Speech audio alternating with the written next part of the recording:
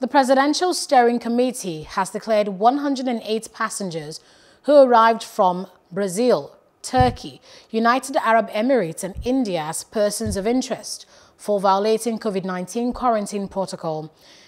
The PSC chairman, Boss Mustafa, said that the persons arrived in Nigeria between May 8th and May 15th through the Murtala Mohammed International Airport, Lagos, and the Nnamdi Azikiwe International Airport, Abuja, after the regulations had been put in place. Mustafa noted that on May 1st, 2021, the PSC issued a travel advisory for passengers arriving in Nigeria from Brazil, India and Turkey, saying that these precautionary measures are necessary to mitigate the risk of importing the virus and its variants to Nigeria.